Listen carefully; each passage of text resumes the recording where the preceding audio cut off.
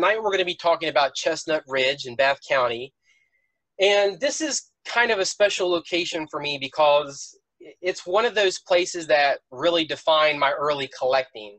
And it's a fun place if you can get up the mountain, and we're going to talk a lot about that tonight, about that trek up the mountain, which is not a very long distance, but it's quite the elevation increase to just get up to the top of the mountain. But Chestnut's a great location.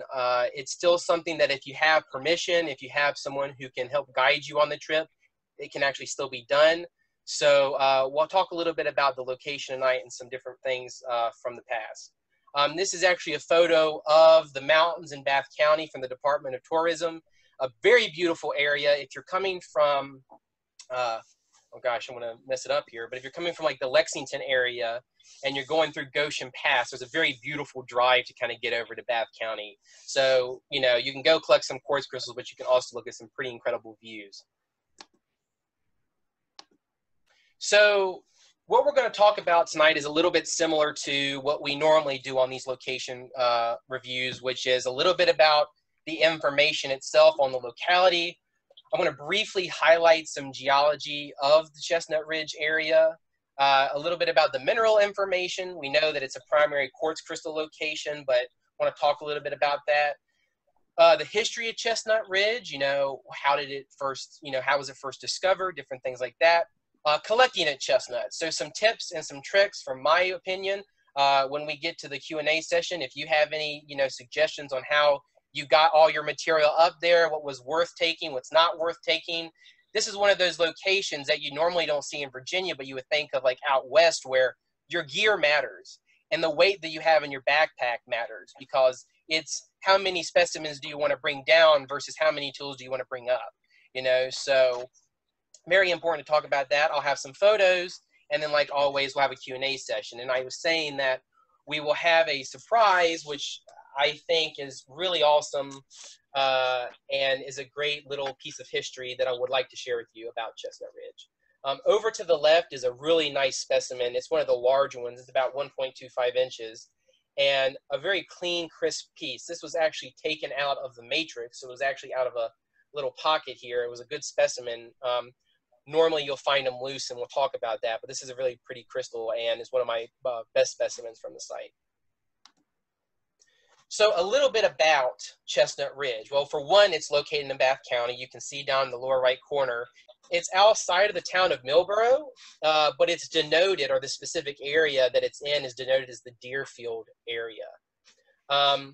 For those that may be interested or wanting to look in and want to reach out to me afterwards, if you're a field trip chairman or different things like that, from Richmond, it's about 2 hours and 10 minutes or 136 miles. I try to do, you know, a GPS to get us the best time estimate there. If you're from the Roanoke area or Southwest Virginia, you're going to look at about 1 hour and 46 minutes, which is around 97 miles. And then from Nova, that's going to be your furthest distance, even if you're coming from Maryland. It's around 2 hours and 46 minutes, which is 164 miles. Again, you can get on the highway to get there, but once you start getting into Bath County, you get in those crooked roads and the bendy roads. But it is, you know, again, all the way to the east of Virginia. The biggest thing when we think about Chestnut Ridge, and one of the reasons that I think it's actually survived, you know, the large amount of collecting in the state, is because it's very difficult to get up there. And I do not recommend this at all to anyone who can't make a typical hike, who has health issues, who has leg issues or different things like that, because there is such an elevation increase, which is about a 1,000-foot increase within just 0.5 miles. You maybe take 30 minutes to get to the top, 25 minutes, but you're going to want to take some breaks in between. But it's just starting from the time you park your car and you just go up from an incline from there. I mean, your legs do not get a break until you get to the actual location. And then I want to stress, as with any place, let's be honest, you know, don't go alone. And in this case, don't go without a guided trip from someone who has the permission to be there or who has been there previously. And those are two different things, because someone who's been there previously is still going to have a difficult time finding it, because there's no defined trails, there's no defined markers. A long time ago, some clubs had actually spray painted orange dots on the trees to mark on the way back down, not on the way up. But that has worn over the years. Some people put some tape around it, you know, some of that tree marking tape. But again, it's a very difficult place to find it. It's very localized, and we'll talk about that. So just be very careful. Again, reach out to me, reach out to, you know, some of my friends, and we can help you with this or try to get something set up. But again, you want to be very careful about this location. And it's one of those places where it's bordering national forest and it's bordering someone else's property. So one misstep, you can be in someone's land, and that's not going to, you know, do very well. So you want to be very careful about that. And then this is kind of the picture over here is kind of showing you the area. You have these nice ridges and little mountains, and then you have these little valleys, and it's a very, very pretty area in the Chestnut area. So a little bit about the geology of Chestnut Ridge, and this is not getting into anything specific, but it's part of the Kiefer Sandstone, Rose Hill, and Tuscarora formations, which are Silurian in age for the geology enthusiasts in the room. And the quartz crystals themselves are very, very localized. And we're assuming that this is probably some sort of fault zone. You can tell that there is this brecciation within the sandstone that has allowed for these voids and spaces for the quartz to form. And another reason that it's difficult to find is that you can go 25 yards to your right, 25 yards to your left, 25 yards too far in up the ridge, and you're not going to find the spot because it's a very localized spot. The actual deposit itself is what's known as a quartz arenite, which is greater than 90% silicious grain. So it's a very pure quartz sandstone. And a lot of what we're going to see here is that the sandstone's been cemented or has a lot of pretty red, yellows, and orange coloration coming from that hematite as a secondary growth. And again, you see that in this zone itself, but when you get around the outside, that's not the same. And then later hydrothermal activity has actually allowed these quartz crystals to precipitate in these voids, in these little sections. And a lot of the material there has been cemented by the quartz itself. This is one of my favorite specimens of all time that I found from there, which is a beautiful double terminated quartz crystal. You can see, again, there's that yellow coloration there, and that's coming from the hematite. Again, it's very common to find your crystals here that have orange and yellows and reds being derived from those hematite inclusions. There are a lot of fractures and internal things that actually make them almost aesthetic in a way. Like you wouldn't want to put it in oxalic acid and to remove this for this specimen. And again, your typical formation of these double terminated crystals are these quartz points are breaking off, continuing to grow, and that's getting your backside of that crystal to actually form another point. And you can see where one part's clear, and then the second part is actually milky, and that's where that point had broken off and formed at the base. So for the mineral side of things, I would say if you're coming here, you need to just prepare yourself, if you're not a quartz enthusiast, that you're probably not going to find anything else. I mean, quartz is the primary mineral of significance at the locality, but you also see your hematite or goethite here that is also prevalent. You'll see the goethite and hematite as kind of crust over top of the crystals. Some will just be kind of so over crusted you can't even see the crystals underneath. But quartz is going to be your primary focus. For those that know the location and know some of the history about the sphalerite and things, we'll have that later on, and that'll be a whole different, page. For the size of the crystals, they're not very large. I mean, you're looking at a normal length of around 0.5 inches, so half an inch, to an inch at best. The largest records are kind of over 3 inches. I've seen some kind of possibility of larger specimens that have been found there, but when you're thinking to be realistic with yourself, you're not going to be finding, long quartz points like in Arkansas or anything like that. These are very small, but they're good for jewelry people. They're good for people that want a little thumbnail or want something that they can put from a location in Virginia, and they're very clear. They're very pure quartz crystals. The common thing that you're going to find there are going to be loose crystals, and they're going to be all in the soil within this specific zone. You're going to find a lot of sand when you're digging in the soil, and that's just from this rubbed up quartz that's weathering away. And that's where your quartz crystals are going to be located, in this very specific zone, localized, and they're mostly going to be loose. Your undamaged matrix pieces are less common. But of course, most mineral collectors, we love our matrix pieces. We want to find something that is attached to the rock or is attached as a cluster, like over here to the right. So keep in mind, though, that size matters as you carry these back down. So you might find this giant plate of quartz crystals. That doesn't mean you're going to get it back down that mountain. Yes, it's only 0.5 miles, but it's very difficult to get back down. And we'll talk a little bit about the leaves and the foliage as you make your descent is very tricky to maneuver. And there's been so many people, even myself, to be honest, who has loaded himself down up on the mountain, walking down the mountain, slips on those leaves, even when it's dry, and fall right on your back. And you don't want to break your back on a mountain, so you want to be very careful. And then there's some smoky crystals here too, which is kind of interesting. We're not quite sure where the origin of that could be. You know, there's some shells in the area that maybe has some sort of carbon or something, but they're not dark smokies. They're kind of a light gray smoky. We've actually found phantoms. I have one crystal that's really small that has a phantom. I don't have a picture of that. I apologize. But you do find some smoky crystals here, and they can kind of be almost isolated in a plate, which is kind of interesting. And then your double terminated crystals. I would say that every time we went, we find maybe 5 or 6 double terminated quartz crystals. And that's not an uncommon thing when you're thinking about the formation of the deposit and how those things form as they're breaking around in this fault, this fault area. You're breaking apart and still forming those crystals and forming double terminated points. And you can even see on this plate here how things have kind of broken and grown into one another, and there's kind of terminations on both ends. Let's go back. So a little bit about the history of Chestnut Ridge. Well, from the best records that I have, and it makes a lot of sense, is that it was actually discovered by local hunters that were walking around the area. Remember, it joins National Forest. And they were walking the ridge lines, walking up there to do some hunting. If you ever go up there, you're going to see lots of deer. And they were walking the ridge, and they ended up coming across this area. And there was some quartz crystals there.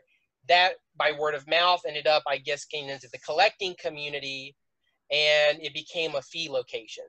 The earliest that I see from a report is by Alan Pinnock in 1907 for his Mineral Locality Index, where he states that it was a fee location. I'd assume that it went back further than that, but that's kind of where you start seeing Chestnut Ridge appearing as a fee spot. The location was actually owned by C.A. Lone, or Buzz. Some people also call him Buster. And it was a favorite site for collectors for many years. And the fun part, as with most old locations, that fees would range, right?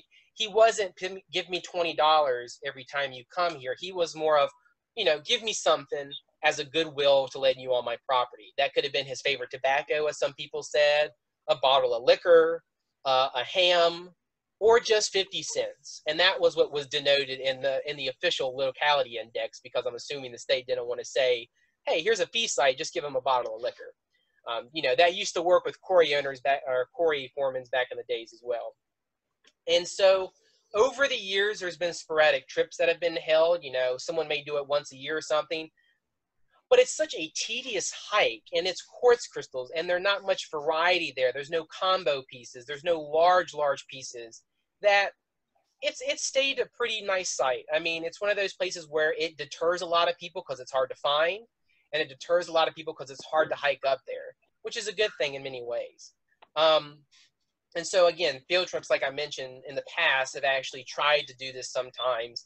But as time goes on, there's just not enough people that go up there regularly enough that it's easy to miss all of that when you go up there. Over here to the right is actually, on the left side, is Rudy Bland from the Richmond Gem and Mineral Society. And this is actually on the right here is Buzz Lone. And so this is from a trip in 1993. You see a cat down there, but Buzz also had a dog, which is pretty prominent in the literature and people talking about the location. But this is kind of them going up and getting ready to go up the mountain. You can see Rudy has a cart there, so hey, that's a good idea if you're wanting to go up there. But this will start kind of, a little bit of some of our pictures about the location. And so collecting here. Again, I didn't want to make this a very long presentation because it's one of those places that you can kind of still go and meet with people and find ways to get there. But it's a very fun spot. And I would say if you can hike up the mountain successfully, you're going to have a great time. And you're going to come off that mountain with a bag full of quartz crystals. You may not want to go all the time. I doubt you will after that long hike, but you're going to feel fulfilled. And it's going to be a fun time to go up there, hike. And once you get there, it's going to be very rewarding. I highly recommend to bring some sort of sifter if you're wanting to dig in the soil, because one thing about quartz crystals, especially in this type of dirt where it's not very clay dirt, right? It's kind of a loose soil, is even when it seems to be dry and there's just a little bit of moisture, quartz has a tendency to have the soil attach itself to the crystal faces. As the soil dries, it will fall off. But when you're digging, so many people would try to find the quartz and they said, there's nothing here. I can't find anything. But in reality, they were throwing away quartz because the soil hadn't dried yet. So if you want to try to do a little bit, I would suggest bringing a sifter up, 0.25 quarter-inch, mesh would work and do well and will suffice. Matrix pieces are hard to obtain, and they can be heavy.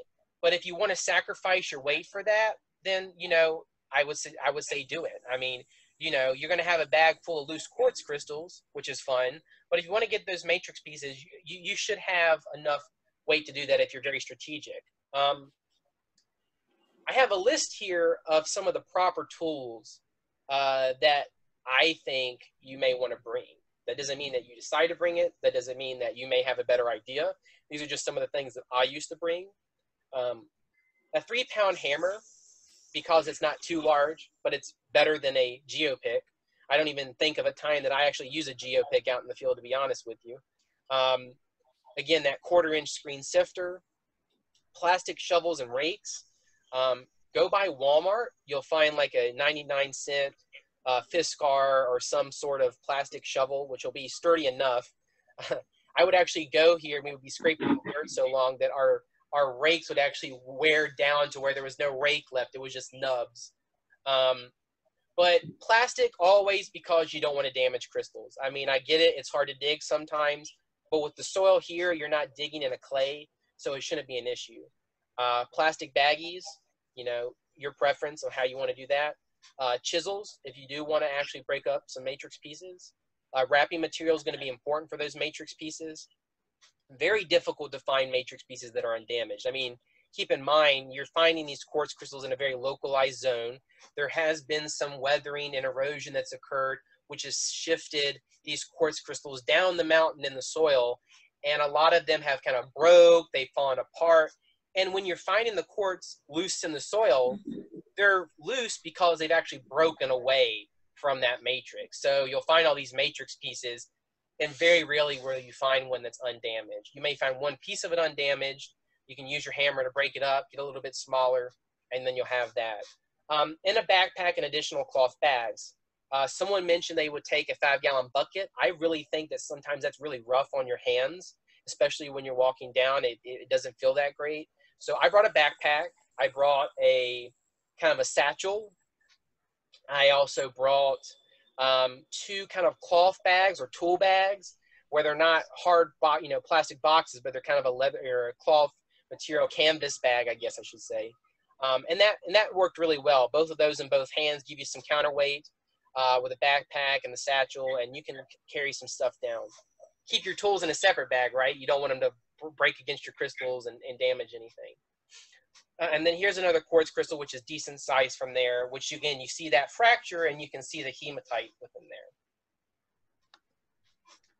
there. This is a photo from my friend Victor in North Carolina. He couldn't be here tonight, but this is a picture coming towards Chestnut Ridge from the Goshen Pass, and it's a very pretty area. So this was kind of on a drive of a trip up there we had in 2016. So a very pretty area. I'll be honest with you, I'm not well aware, or not that quite, I don't know the geology of the Goshen Pass area. I don't know if there's any interesting rocks or fossils or things found in the area, but it's a pretty place. So if you want to stop by there, have lunch, do something like that, that's a good thing to do. I like that area. This is showing a picture of us digging here. So this is kind of what you're going to encounter. you're going to have a lot of foliage, especially for those that, you know, go in the summertime. Even in the fall time, you're going to have a lot of brush, especially the leaves that have lain down over time. And you're going to have lots of rubble. Like the hillside is just covered in boulders, not car-sized boulders, but, you know, table size and smaller. And the goal here is to remove the boulders, get into the dirt, get into this kind of lighter material, and sift or shovel with plastic shovels out into a sifter these quartz crystals. The good thing about gravity as they go down the hill is that when you have a boulder or you have a tree root, that will stop it. So some of the tree roots and some of those boulders will actually, you know, prevent the quartz crystals from going down the hill and actually allow for, you know, a nice little pocket to accumulate, I guess. Not a pocket, but you know what I mean. A little area for them to accumulate and find the quartz crystals. So that's a way to dig there. This is kind of, again, showing us, you know, we got all of our matrix pieces laid out to the right over here. You know, bring lots of water, of course. Bring your food up there if you're going to be there all day. And this is our sifter. This is our bag of quartz crystals.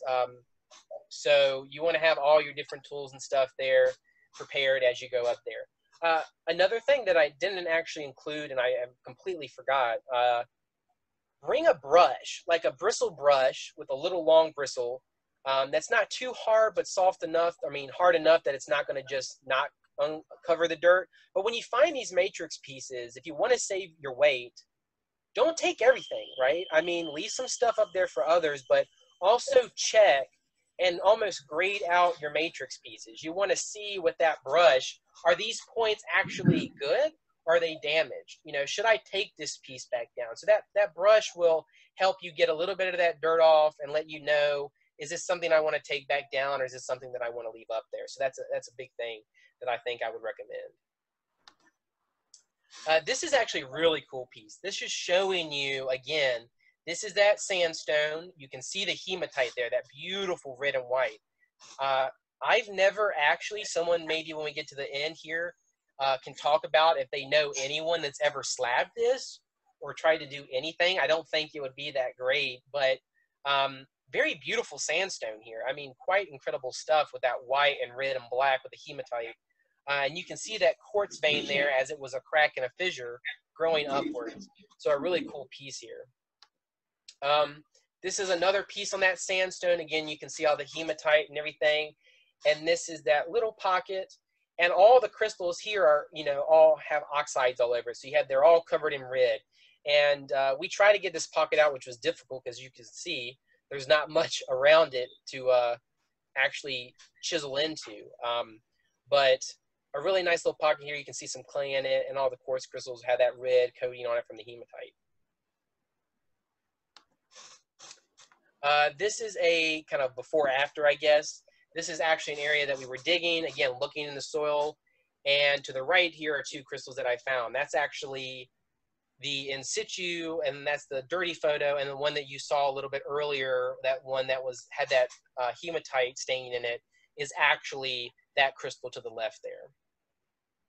And a lot of the crystals here, unfortunately, have damage. I mean, that's just, again, it's one of those things, but they're pretty. And if you're able to do something with it, then hey, I say go for it. I actually just forgot, Steve Alter of the Richmond Club had actually faceted specimens of the quartz from Chestnut into very beautiful faceted stones. So if you have the ability to do that, and that's something that you're interested in, they actually are really nice faceted grade quartz up here. And again, I mean, it's quartz, right? So it's not that valuable faceted, but with some of the hematite inclusions and stuff, it would be very pretty.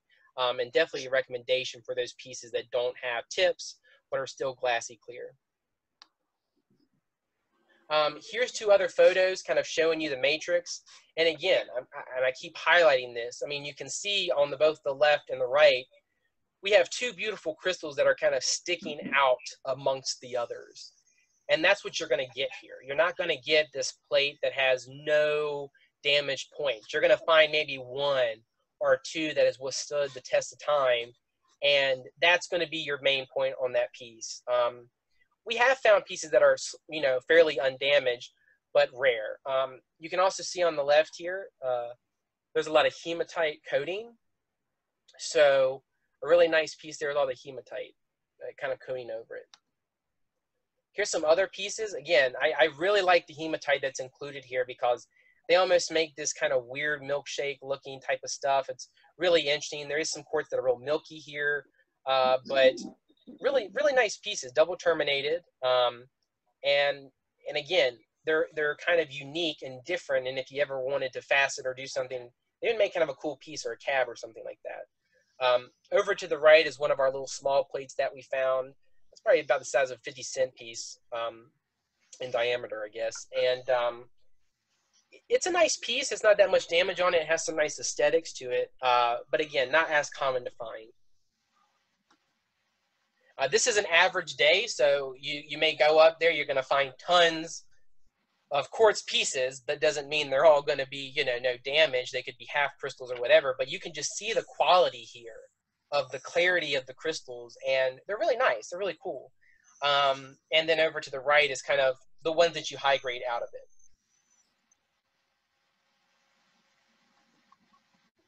And then here you can see we're high grading. I mean, I call it our little Arkansas, it's no Ray Coleman mine, but it's cool. It's a cool spot. It's a fun place to go. And it has some really nice, pretty clear quartz crystals. So, I mean, with that, what else can you ask for? It's a really cool place, and I love the location. And then here's that really nice piece that shows you that coating, right? It's just covered in this tar black substance. And again, that's probably hematite or goethite in this case. And, you can see here in the middle, this is kind of cool. There's actually a double terminated crystal. So it's broken off and it's kind of re-healed on top of another one. But sometimes these actually made really nice pieces because one thing that Chestnut Ridge doesn't have is good contrast.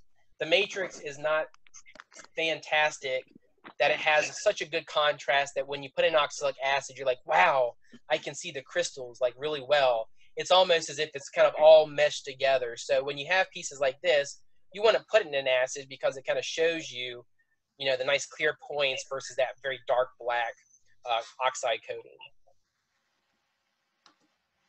This is cool. This is kind of, again, a big area here. This was where a space had kind of opened up. We got one half of it off, but then here you're presented with this whole wall of quartz crystals. And I'll have to check with my friend if I'm not mistaken, because I know we found it in 2016, but this one quartz crystal here in the middle is the first image I'm pretty sure that I showed you. That's a nice large quartz crystal. You can see that the other ones are damaged or broken or have cracked, but we were able to get one out, which is chiseling back behind that, and get that nice piece out. So that's what you have to do here. You just have to get into some of these things. It's hard as hell, again, to dig into. So take some time, take a break, go do some sifting, go try to find some matrix pieces, and then you'll have a good time. This is showing, again, trying to dig out some of the tree roots. Of course, we put the dirt back in, to make sure we're not, damaging the trees by any means. But again, that's also why we use plastic shovels, so we're not actually doing much damage to the tree.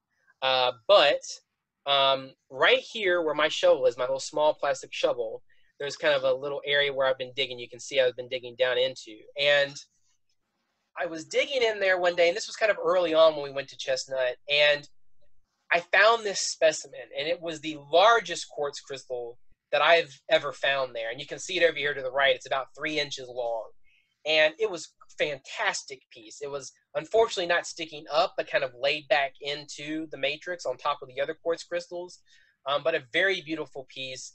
And if someone would have just dug 6 more inches in, they would have found it. And that comes back to our, as all rock hounds we know, should we give up or should we dig? And maybe we'll find that vein within 6 more inches. That's a decision you make, and then someone comes to your spot and they've discovered the mother lode. So, but this was one of the best specimens in length that I've ever found.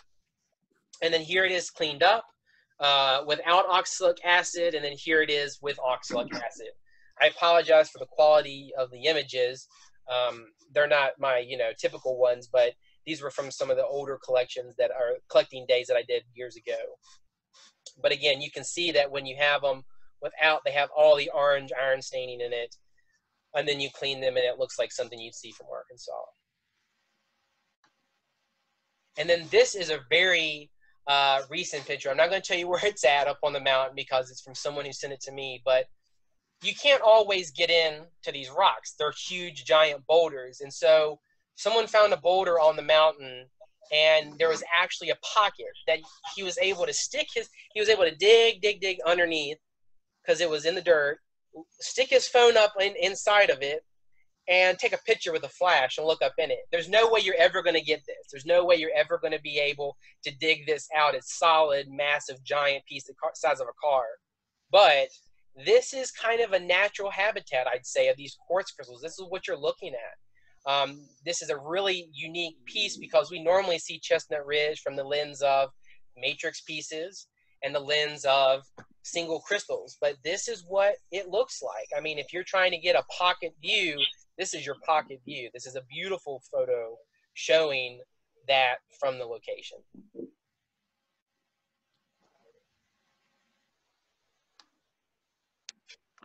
All right, so there's a big mystery from Chestnut Ridge, and it's the sphalerite mystery. And it was stated by correspondents, I'll say, that some people had found, in this case Francis Villemain, had discovered a quartz crystal that had a sphalerite crystal included within it, or ruby zinc variety for this case. And, you know, it's one of those things that just the mineralogy does not make much sense. What is it? Well, according to Francis Villemain, that personal communications, and this has actually continued to be published and cited by Dietrich, cited by Alan Pinnock, cited by the DMME in their 2007 Minerals Virginia collecting guide, or they had a little PDF, that it was sphalerite. But when you go back and you look, it actually was just a microscopic method at the Smithsonian Institute. So it is a Smithsonian, so I'm not going to say that they're wrong by any means, but it was just a very rare and interesting thing. There's no way that you could really test that to be sphalerite without actually damaging the crystal. I also thought at one time there was only one found, and it was actually on the collection of David Limpscomb at the VA Rock Shop. Then I found out there was a second crystal that supposedly had sphalerite in it. And then on the DMME article, they have a photograph of one that's sphalerite, but it's not this ruby color. But again, there's just a lot of inconsistencies here. And once we get to the question and answers, I'd like to kind of talk with everyone about it, about what do you think about this? Because it's one of those things where it's one of these little personal communications. It was identified by the Smithsonian, but again, how do we know? Where is those test results? I don't know if there was anything done besides, you know, this preliminary microscopic look at it. Could it be a negative crystal within it and then it was filled in with hematite? Because again, we know that the hematite here in some of the quartz crystals is as red as what you see right now. But again, it's just one of those things that come with every location in Virginia that makes it unique. And that's Chestnut Ridge, this weird sphalerite mystery. There's nothing in that area that has any, you know, represented for the zinc or the sulfite or anything like that. So it's just a very interesting piece. And then here is a photograph from the DMME in their article. Again, you can't really tell, is it red, is it not red? You can see that these are two different crystals, but this has been documented as sphalerite. So a very interesting kind of little anecdote that we can talk about. And then before I end, because again, I didn't want to take too long on this, I have a really cool thing that I would like to share with you all tonight. This is an article from 1993, so the photo that you saw earlier, by Jane Owen, who's here with us tonight, and it's a prose about Chestnut Ridge. This was actually published, I think it was volume 33, number 3 in 1993. It was a poem or prose written by Jane, and then the graphics that you see over here to the right was done by Betsy Martin, who's been very influential in her work for Moorfield Mine and has been a really great historian for the Richmond Gem and Mineral Society. Betsy used to always draw these things. I mean, we talk about newsletters these days. I mean, it didn't get much better than the hard work and the artistic work that went into these old newsletters. You can see everything from the elevation over here to the people that were on the trip, you know, the car down at the bottom, and all the way up to the top, panting. And so I want to read this to you before we end, because I think it's something that really is why I do what I do. I mean, this is the best of the best. This is better than minerals. This is the history of our community and is what, you know, is very important and why we do this and why I do what I'm doing for my project. So here it goes, the incredible Bath County Quartz field trip. And again, everything that you hear in this is exactly how this area is. It was 6 in the morning when we left town. We went up through Stanton, wound all around. As we followed our map, the road got more narrow, but at least we didn't end up in a furrow. I really don't mind a 3-hour trip. For a good place to dig, it's only a skip. From a dirt road we drove up into Buster's yard. He was happy to see us, and he's quite a card. With my camera, I planned to make our journey log. When he saw it, Buster said, "I'll go get my dog." We photographed them, and up the mountain we went. I wasn't prepared for that vertical ascent. Beneath the leaves, rocks and roots made it rough, as if those slippery leaves weren't enough. It took 20 minutes about for the climb, so we had to take everything with us this time. A shovel, a hammer, a bucket of claw, and water and lunch were all that I saw. Rudy dropped to his knees and started to dig. One rock that he found was really big. It seemed to be twice the size of a football, and all those beautiful quartz points covered it all. But it was too heavy to carry back down, so he had to leave it there on the ground. We scratched in the leaves, we dug in the dirt. Our lighter weight finds would not make us hurt. We found loose quartz crystals and some on a crust. To carry them back down the hill was a must. Later on, Barbara said, "Come up here." So I climbed bigger rocks and carried less gear. There on the plateau, I parted the leaves, and there lay more quartz crystals ready to seize. So the next time I go, I'm taking a rake, but not in the summer. I don't want a snake. To make our selections, we tried very hard, but constantly we had to keep up our guard. We knew we would tax ourselves carrying too much, because we still had those hammers, shovels, and such. The small points were pretty, but the large ones were too, so we wrapped up the best. It was all we could do. Barbara had said she fell on her back, trying to carry them all in a sack. Gravity helped as we made our descent, and as soon as I found out just what Barbara meant. More leaves to contend with and acorns and such. It was a time to be careful and not lose your touch. Down the hill I felt like a real Northwest Mountie, and I knew I would have to return to Bath County.